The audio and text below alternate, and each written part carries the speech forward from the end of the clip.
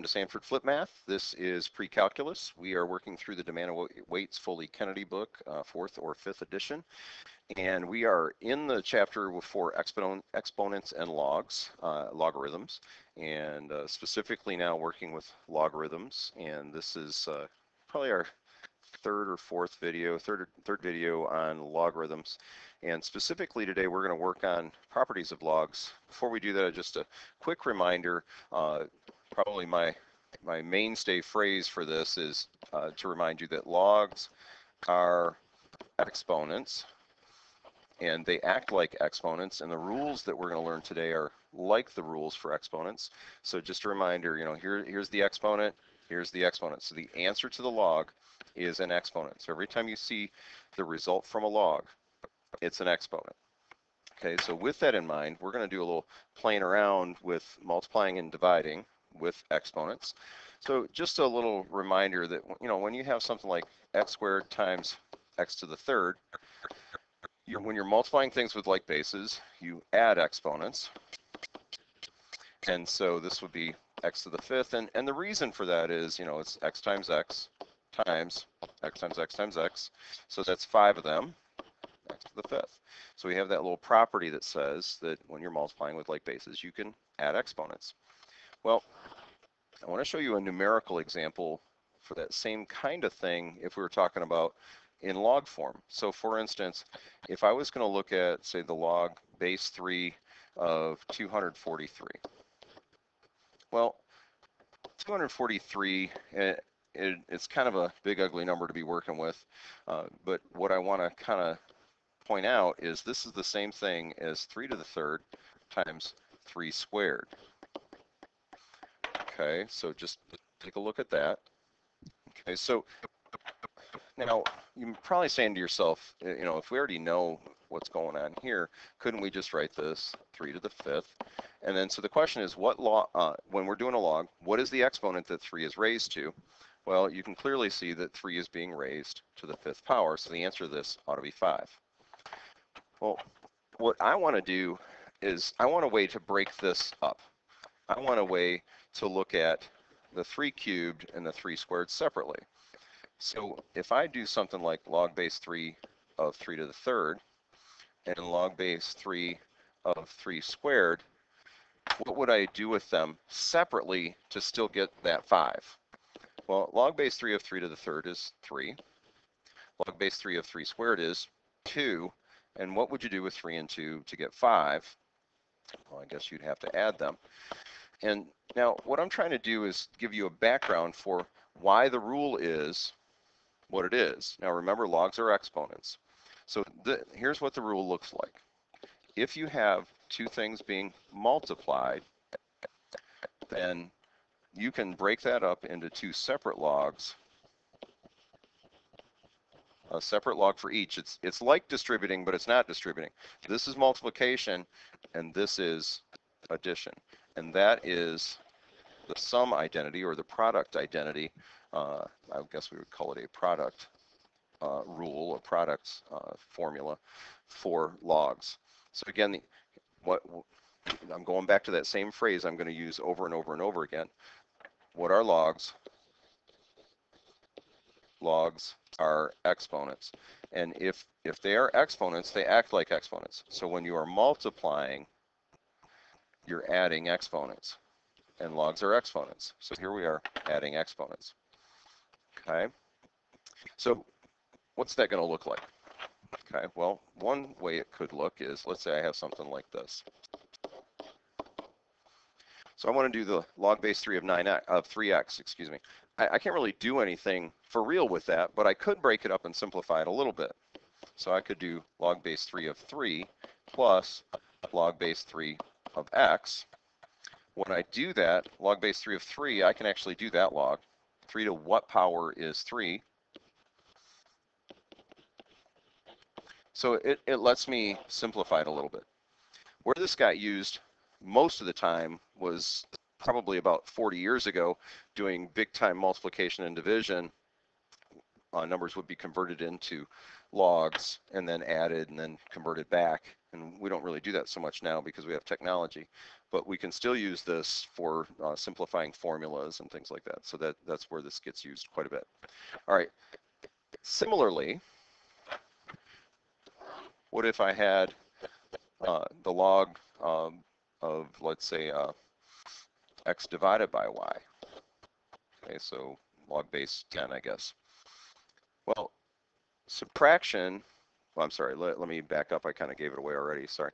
When you multiply with like bases, you add exponents, right? When you multiply with like bases, you add exponents. Well, in the same way, when you divide with like bases, you subtract exponents. So the short version is this would end up being something like that.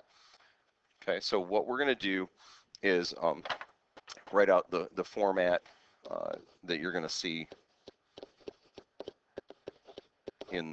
just in the listing of formulas. So log base b of m minus log base b of n. And this is the quotient rule, the quotient formula. Quotient because it's dividing.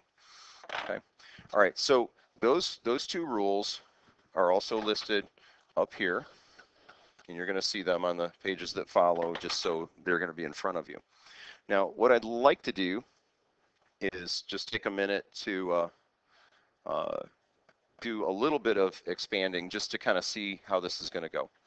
Okay, so for instance, I might have log base 5 of xy. Now, the instructions are going to say something like rewrite as the sum or difference of simple logarithms.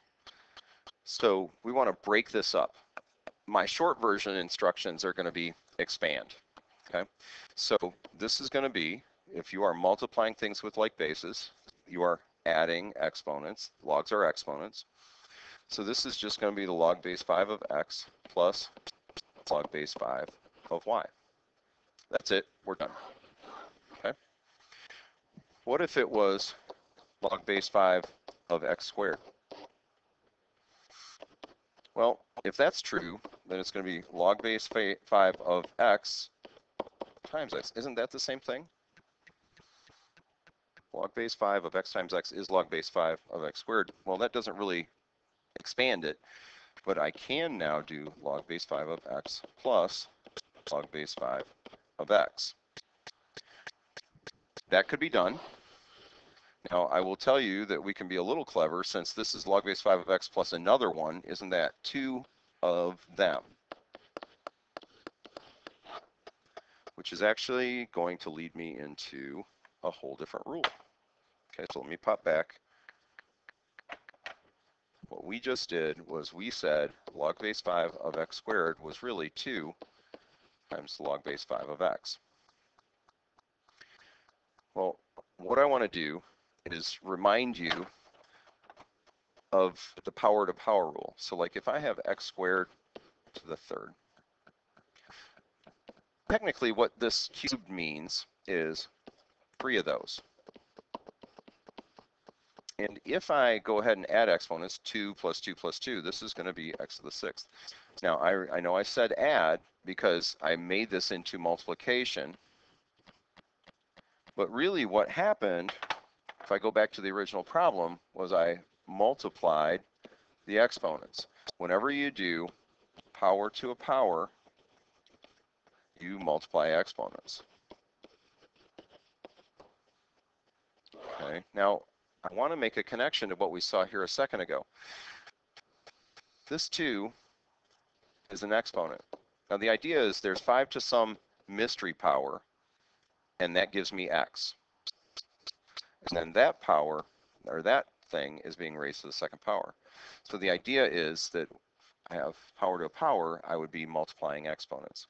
Well, 2 is the one exponent, and then the other exponent is the log base 5 of x.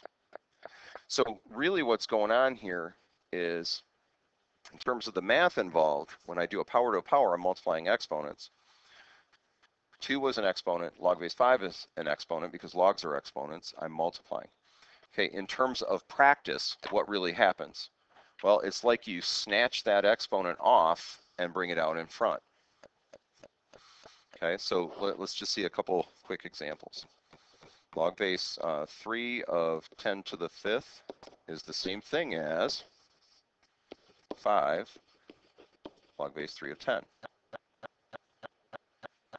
So that's a quicker way to handle things like x squared. Can you imagine? I mean, you could do this, log base 3 of 10 plus log base 3 of 10 plus log base 3 of 10, because there are 5 of them, right? So this is already old, right? I'm hoping you're not writing all this down. I just want you to see it. So I got 1, 2, 3, 4, 5 of them. And if I add all those up, all I can do is combine like terms and say, hey, look, there are 5 of them. Okay. All right. So how does that play into what we're going to be doing?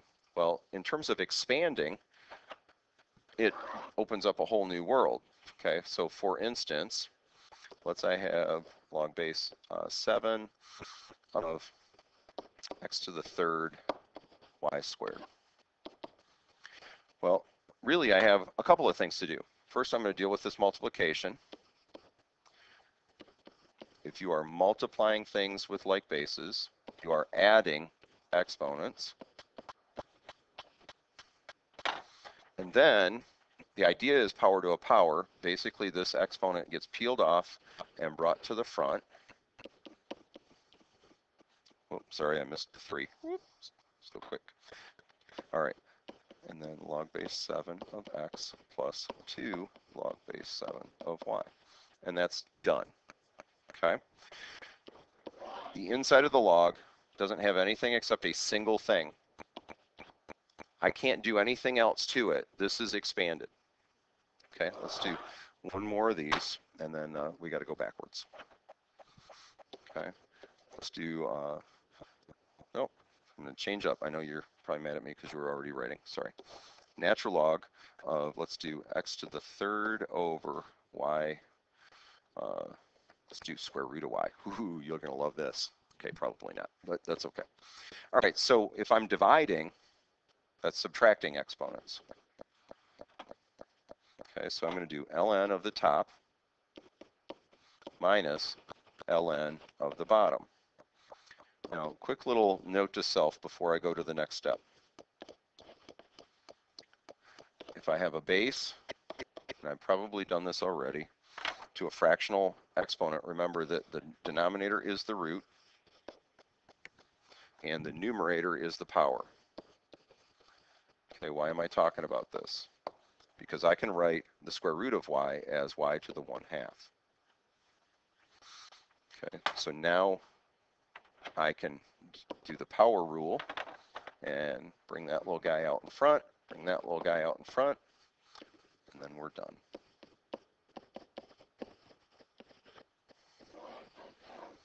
Okay, there it is. Okay, so that is expanding. Okay, now we're going to do the opposite of that. Rewrite it as a single logarithm. So maybe I have something like log of x minus log of y. How clever is that?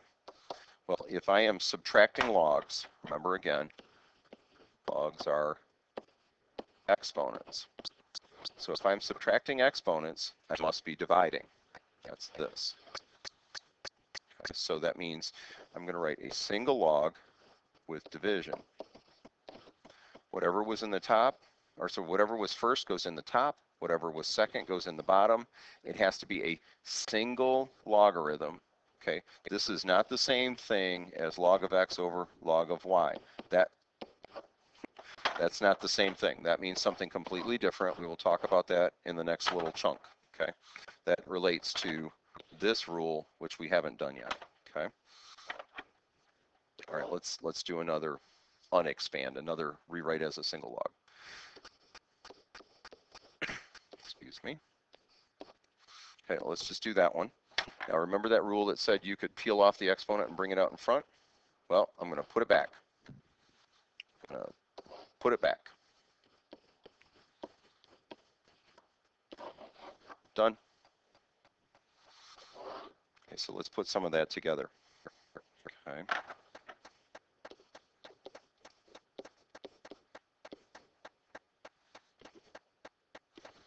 Now, please note that the bases need to match to do this.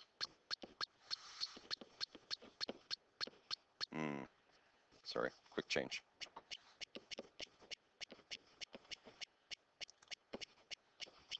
Okay, the line through it makes it a z. Okay, all right, same kind of thing as, you know, parentheses, exponents, multiplication, division, addition, subtraction. You got to deal with exponent stuff first. So this has to go back, this has to go back, this has to go back. So log base 2 of x cubed plus log base 2 of y squared plus log base 2 of z to the 1/2 power. Now these are all addition. Well, when you're adding exponents, because logs are exponents, you must be multiplying. So I'm going to write log base 2 x cubed y squared square root of z. You tell me, why is that square root? Should make sense. Okay, and that I'm going to leave it at that. Okay, this is the first chunk of properties with logarithms. Thank you very much for watching, and if you have questions, as always, we'll see you in class. Sanford out. Bye.